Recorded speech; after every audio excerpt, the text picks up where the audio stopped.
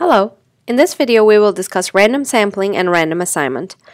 Random sampling occurs when subjects are being selected for a study. If subjects are selected randomly from the population, then each subject in the population is equally likely to be selected, and the resulting sample is likely representative of the population. Therefore, the study's results are generalizable to the population at large. Random assignment, on the other hand, occurs only in experimental settings where subjects are being assigned to various treatments. If subjects are assigned randomly to treatments, then any observed effect can be attributed to the treatment, and hence we can make causal conclusions based on the study. Let's give a quick example. Suppose you want to conduct a study evaluating whether people read serif fonts or sans serif, or in other words, without serif fonts, faster. Note that serifs are the small decorative pieces on the ends of each character, as shown in the figure here. Ideally, you first randomly subjects for your study. Then, once you have collected a sample of subjects, you randomly assign half of them to read some text in serif font and the other half to read the same text in sans serif font.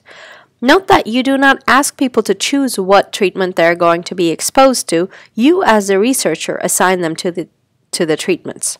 So sampling happens first and assignment happens second. Random sampling allows us to obtain a sample representative of the population, which then allows us to generalize our conclusions to the population at large. Random assignment allows us to make sure that the only difference between the various treatment groups is what we're studying. For example, in the serif-sans serif example, random assignment helps us create treatment groups that are similar to each other, and the only difference between them is that one group reads text in serif font and the other in sans serif. Therefore, causality can be inferred.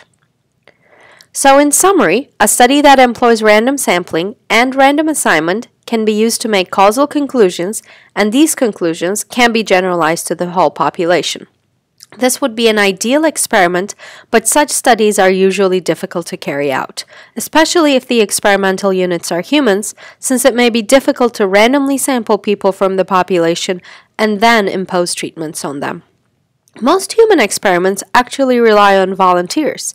Such a study that employs random assignment but not random sampling can be used to make causal conclusions, but these conclusions only apply to the sample and the results cannot be generalized.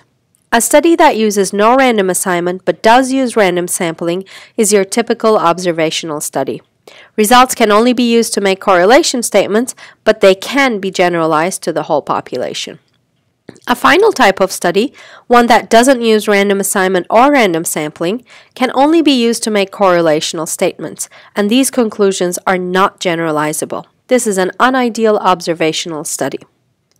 I hope that this video has been helpful for distinguishing random sampling and random assignment and understanding the consequences of using or not using these techniques when designing a study. Thank you for watching.